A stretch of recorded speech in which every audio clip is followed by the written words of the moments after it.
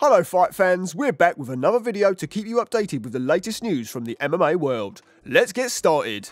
Eddie Hearn advises Dana White to immediately arrange a fight for Conor McGregor. Eddie Hearn has suggested Dana White to bring back his biggest superstar, Conor McGregor, back into the octagon. Hearn said he understands Dana doesn't need advice, but if he were the president of the UFC, the first thing he would do is arrange a comeback for McGregor at any cost. Hearn thinks whenever McGregor is fighting, the UFC sees a sharp rise in their ratings and overall business. With the Irishman on the sidelines for almost 3 years, Hearn said it's high time that McGregor is brought back into the action.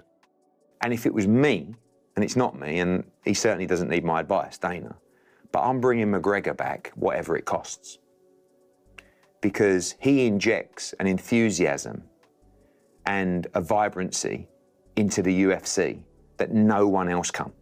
Agreed? Like, there is no one in the sport that can make it happen for the UFC and MMA like Conor McGregor. He had heard that you had a bad camp, in his words. Oh, yeah, dude. Oh, yeah. He's so fucking hungry for attention. He never got attention in the UFC. He became a world champion. He defended. He got booed in fucking Jersey against fucking Cejudo. Who gets booed against Cejudo? Holy shit, people fucking hate you. Now you're becoming a YouTuber because fighting career probably is not going well. I don't want to knock down on anybody because I want to focus on my fight and keep my karma in the right direction. But, I mean, he hurt. We have a private gym.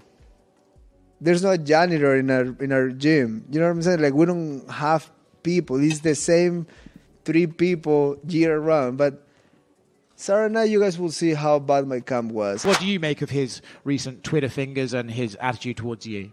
I mean, cocaine's a hell of a drug. I think he's on drugs and he's acting a fool. I feel bad for him more than anything, you know.